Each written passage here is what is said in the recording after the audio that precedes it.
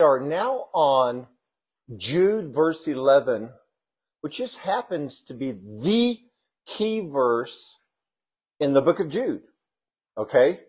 We're going to talk about three things. The way of Cain, okay? The error of this really strange guy, Balaam, or Bilam, and the rebellion of Korah. That sums up the whole book of Jude and the Apostates. Those three things. Okay?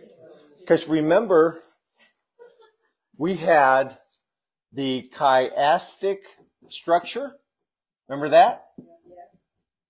And in that, we saw the first verse and the last verse of Jude, right? Right. Just ironically, they matched. Oh. Second verse and second last verse in Jude, and just ironically, they match. And third verse and the third to last, and they matched. All the way until you got to a center standalone verse, which was verse 11.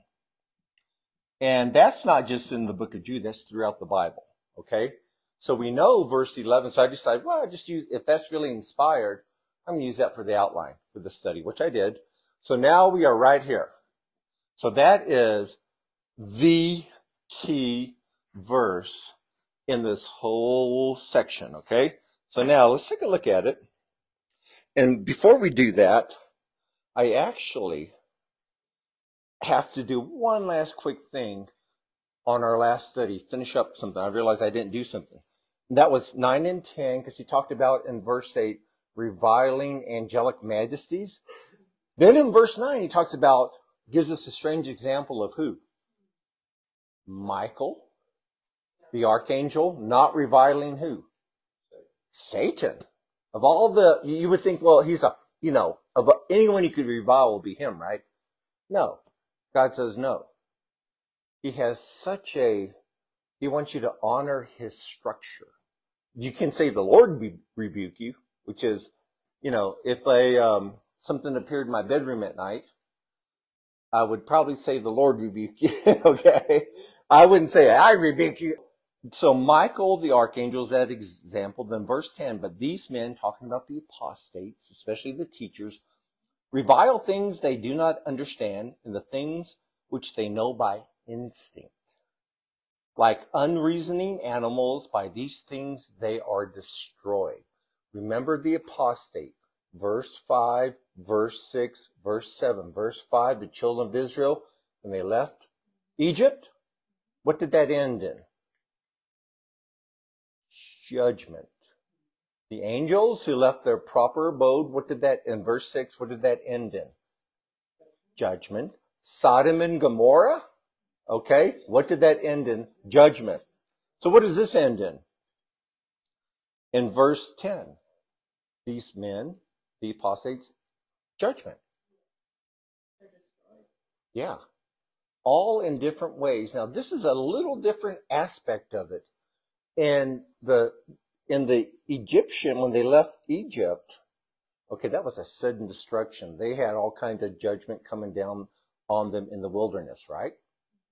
And then the fallen angels, well, they're committed to pits of darkness. So it's not a judgment necessarily here on the earth. And then Sodom and Gomorrah, all wiped out one day.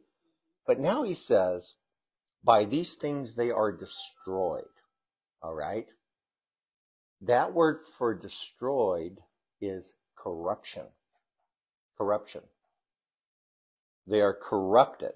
All right? And listen to this. So how does this judgment fall on the apostate and anyone else who falls into this? Well, let's look at Ephesians, okay, 4:22. All right. It says this, in reference to your former manner of life before you were saved, you lay aside the old self, because you get a new self, right? Take that old self aside, which is being corrupted. Same Greek word, okay, in accordance with the lust of deceit. The lust. That's how you get corrupted. And it's deceitful. This is so beautiful. it's such a good relationship. But it's, okay, that actually wasn't meant to be funny. But that's the way it works, isn't it? Yep. Yeah, it really does. Satan never says, hey, I'm Satan here. You know, he doesn't have the pitchfork. No, he appears as what? An angel of light. Very beautiful, very deceiving. That's the way his workers work, okay? Now, also, in Revelation 19:2, okay, same Greek word. Revelation 19:2 says this. It says, for he has judged the great harlot. That's from chapters Revelation 17 and 18. Now in 19 he says this, who was corrupting the earth with her immorality. Ooh, first it was lust. Now in immorality, you see the path Satan's going? He's attracting us by the flesh. It's deceitful. And you get corrupted. The judgment of the apostates, okay, by immorality. All right? Very simple thing. Very simple thing. Okay. And then last one is 1 Corinthians 3:17. 1 Corinthians 3:17 says this. If any man destroys, get this. That word destroy is the same thing. The same Greek word. Okay, if any man destroys or corrupts the temple of God, God will destroy him. For the temple of God is holy, and that's what you are. So if anyone comes against Christians and tries to destroy them by this corruption, God's going to destroy them with corruption. So now we're going to go into the ancient trio of apostates. The middle verse. All right? The middle verse. Woe to them, talking about the apostate. For they have gone the way of Cain, and for pay they have rushed headlong into the error of Balaam, and perished in the rebellion of Korah. 3 different things. So we'll kind of take apart those 3 different things and see what they mean. All right? When it says woe to them, the Greek word is an interjection of grief or indignation. Okay? It's making a mournful cry. It's a warning. Okay? This is God talking to them. Woe to you. Okay? One translation is, it will be terrible for them. Another translation is, what sorrows await them. All right? So the way of Cain. Woe to them, for they have gone the way of Cain. Now we're going to find out exactly what the way of Cain is. Okay? Let's look at the way of Cain right here. What is the way of Cain? Now, my first question is, trick question. I'll warn everybody up front. This is a trick question. What is worship? What is worship? Think about that for a second. What is worship? Now we have our 21st century Western answer. That's where you sing some songs before you get into the teachings, right? I mean, seriously, that's what we think of it. I even call it that. Yes. Okay? But what is worship? What is it really? Worship, in the breakdown of the word itself, is anything you give worth to in any way. Right? Get it? Worship. That's where we get that word from. Okay? So it's what you do to attribute worth to anything. Okay? Now, it's in everything. So when you sing songs to God, is that worship? Yes. Okay. How about having your quiet time? Is that worship? Yeah. Okay. How about having now listen carefully, having real fellowship with another Christian? Is that worship? Okay. So if I get together, say me and Nate, and we talk about the Super Bowl, or how his team is doing versus how my team is doing, is that worship? No. Koinonia, right? It means a commonness. Koine. It's a commonness. Okay, like the Koine Greek is what the New Testament's written in. It's the common Greek, the street language. Okay? Of, that everybody use. So in the same way, koinonia is where you come together and have a commonness. But it's not just any. It's not based upon a football team, or it's not based upon, what's happening at the mall or your favorite store. It's a commonness based upon what? Sharing the things of the Lord. Okay. So in that way, that could be worship. Now, as we go through this, what I want to do is just quickly read the incident. So if you go to Genesis 4:2, I'll start verse 1. Now the man had relationships with his wife Eve, and she conceived and gave birth to Cain, and she said, I have gotten a man-child with the help of the Lord. All right. Again, she gave birth to his brother Abel, and Abel was a keeper of the flocks, but Cain was a tiller of the land. So it came about in the course of time that Cain brought an offering to the Lord of the fruit of the ground. Abel on his part also brought his firstlings of the flock and their fat portions. And the Lord had regard for Abel and his offering, but for Cain and his offering he had no regard. So Cain became very angry, and his countenance fell. Then the Lord said to Cain, why are you angry? And why has your countenance fallen? If you do well, will not your countenance be lifted up? And if you do not do well, sin is crouching at the door, and its desires for you, but you must master it. Okay, so the Bible doesn't purport to tell every little detail, but apparently they had some kind of worship system, right? How did they know to do that? So God was giving them revelation. Now, usually we put it this way. The reason why Cain was rejected was because why? I mean, the Americanism answer. They said, well, his was a bloodless sacrifice. Cain's was. False worship. Okay, yes, it was false worship, but why? So we say it was a bloodless sacrifice. All right? But are there fruit offerings in the Bible? Yeah. And they're acceptable, right?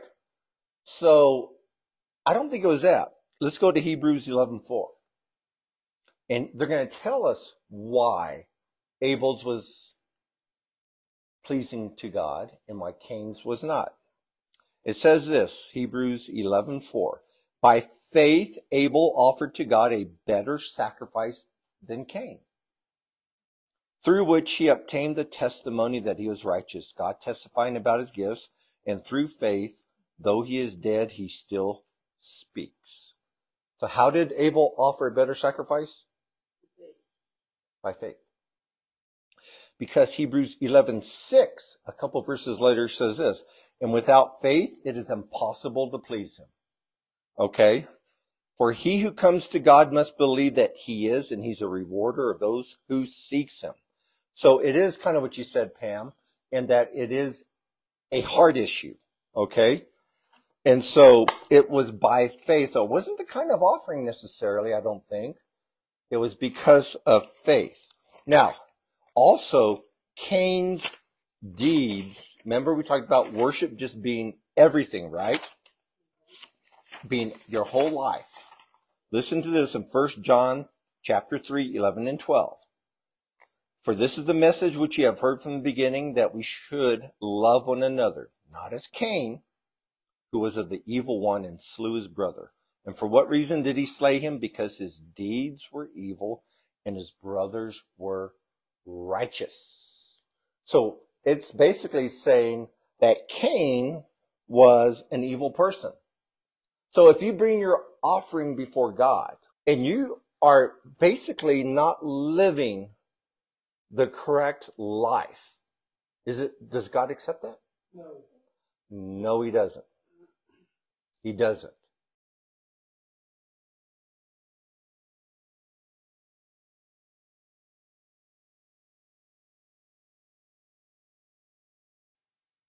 We need clean hands and a pure heart. And I'm not talking about, I'll bring in an Americanism now. Well, nobody's perfect. Okay, there, I did it, so we don't have to go through that.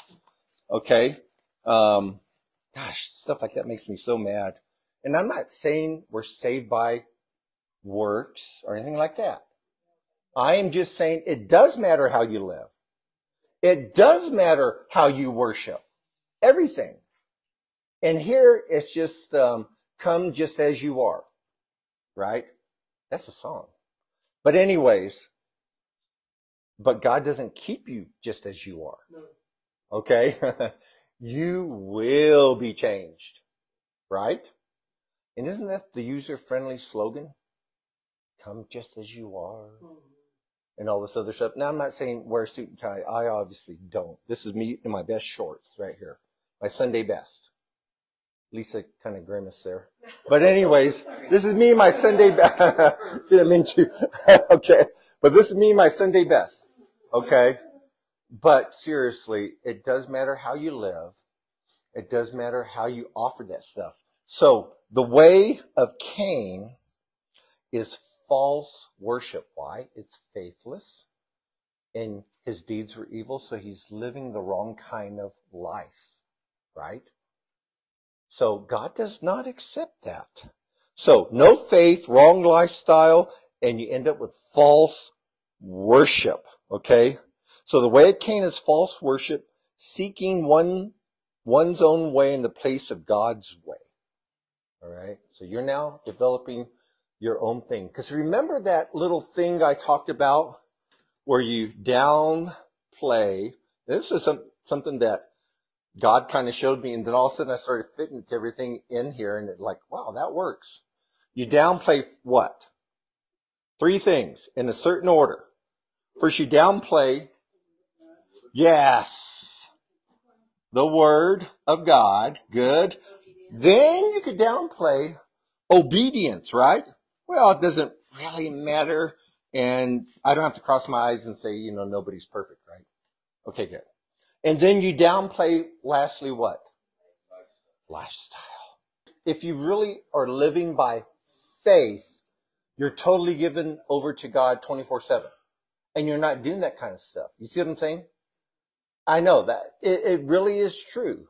In other words, the second you guys wake up until you fall asleep, I want you guys focused in on God. Okay? When you get up, I want the first words out of your mouth to be praising God.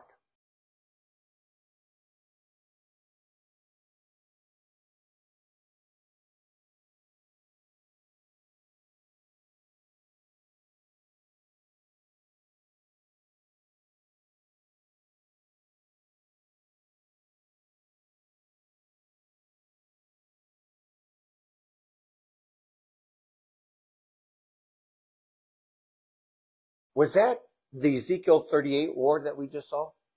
No. Okay. What people are pointing to is Psalms 83. The reason why they point to Psalms 83 is because in the Ezekiel 38 war, when you trace all the allies that come down on Israel, none of them are the Islamic nations around Israel, which doesn't make any sense unless they've been eliminated earlier. And so that's why people say, yeah, Bill Solis, I think is the name of the guy, wrote a book on it. And I've been following him the last few months. That's because perhaps they are destroyed in this conflict here. Then there's no Islamic nations against them. Then they are the unwalled villages dwelling in peace and safety when Gog comes down. And who is Gog? No, Gog. Gog is the leader. Magog, which means land of Gog. Okay. And then who's Gog? He is a demon king. In the Septuagint. In the Septuagint version. Talked about Gog. Okay. And that's why he appears 1,000 years later at the end of the millennial kingdom. Okay. And that's why people make the mistake of putting the invasion of Gog and Magog in Ezekiel 38 and 39 at the end of the millennial kingdom, which is ridiculous. So how will we know when it's Ezekiel 38 and 39 is Russia coming down? Yeah, and there's some people who come up with new theories, which they may be right, that that Magog is like some Islamic country like Turkey or something, I forget what the theory. But we know, number one, it's got to be led by a nation that's north of Israel. Okay, well, where's Russia? north. So is Turkey. So is Turkey. And then also, according to Chuck Missler in the ancient records, that China built the Great Wall to keep out the Scythians, which is modern day Russia. In fact, it says they built the wall to keep out Magog, which is Russia. So you can take it for whatever. I personally think it's Russia. And I think everything is being positioned for that invasion right now, which when that happens, that sets things up nicely. Oh, and there's a guy. I'll finish with this. There was a guy. He comes up with a lot of prophecy stuff. He said, he was showing this thing about this guy who had this dream about the tribulation. He saw a lot of things. Yeah. And he said, I saw the Antichrist, but I'm not going to tell you who he is. Well, there's the leader of this nation that just had this news interview that Steve Chocolate showed. And he goes, I called that guy who had that dream. And I said, did you see this guy? He goes, that's the guy I saw. And it turns out he's the head of a nation. And when I thought about it, this guy would be the perfect guy who could pull off everything that it says that the Antichrist pulls off. Huh? Yes. The crown prince of Saudi Arabia. Yes. He won't be revealed as the Antichrist. In other words, he'll be known. But if you think about it, he's probably the number one Muslim in the world. And he can build the wall in Ezekiel that separates the holy from the profane. In other words, he can do that. And plus, in the Ezekiel invasion, it talks about how Saudi Arabia is on the sideline, basically watching it, but not participating in it. And who was making a deal with Saudi Arabia before all this happened? Israel. I'm thinking this is one possible scenario. They were dealing with that stuff, but it was too early. Then this happens. Then the Psalms 83 war, because it's not the timing for that yet. And so I'm just saying for right now, he's a very likely candidate. So don't be misled by he is not going to be, we're not going to know who he is. It's not like he's some obscure person that just appears on the scene. Okay? But it means that he will not be revealed, or apocalypsis, I think it is, or apocalypsis, which is like the same thing as the revelation of Jesus Christ, the apocalypsis, or unveiling of Jesus Christ. In other words, we know who Jesus is, but it's new information on him in the book of Revelation. Get it? So I'm just saying that the Antichrist will be revealed as the Antichrist. It talks about he will not, there's a passage in Daniel that talks about the God of his fathers, which is a very Jewish thing. So the indication is that he's Jewish, or at least partly Jewish, and at the same time, he could have all kinds of other ties, like Muslim ties and other things. So I just think that he's going to be something where both sides will accept him as that. Okay? Now, is this Crown Prince of Saudi Arabia anyway? I don't know. If he is, he probably wouldn't reveal it right now, but he might reveal it later. So there's all kinds of factors involved with this, okay? If it is the Ezekiel thing that's next, if it is, which could happen before the rapture, okay, then you're not going to see something. This would be a mild thing compared to what Ezekiel is. When you read all the allies of Gog and Magog, okay, and them coming down, it's going to be a big coalition that comes down. In other words, everyone's going to be like, oh my God, this is it. This is World War right here, okay? And then that's when God smokes them. On the side, Jerusalem Post wrote a story about a year and a half ago that the headline is Saudi royal family are descendants of Jews. Whoa. So, now get this. Now get this. He's the crown prince, which means officially he's not the king. His father's the king, but he's in his 80s, kind of senile, so he's really running it. And you talk about somebody that could give perfect answers to appease everybody, which is he You know, that's the exact description of the Antichrist. Yeah. He's not going to do it by force, take over the world. Remember the first horseman? The white horse that comes out, I think Revelation 6. Okay? That's the Antichrist. He comes conquering. He's got a bow, right? But no arrows, I think. In other words, he doesn't do it by military force. But he had kept coming with answers like, well, you guys are supporting China. Isn't that hurting the United States? Oh, this is just only business. We want everybody to prosper. Whatever. You know what I'm saying? Right. He'll come up with a perfect answer Yep. every time.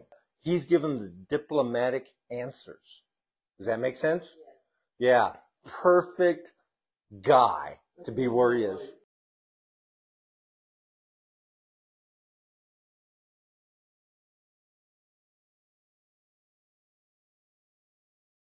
Just like an angel of light. In other words, he's everybody's friend. Even his whole appearance and demeanor. Yes. You instantly buddy up to him, don't you? It's like, oh gosh, I really like this guy. Seriously.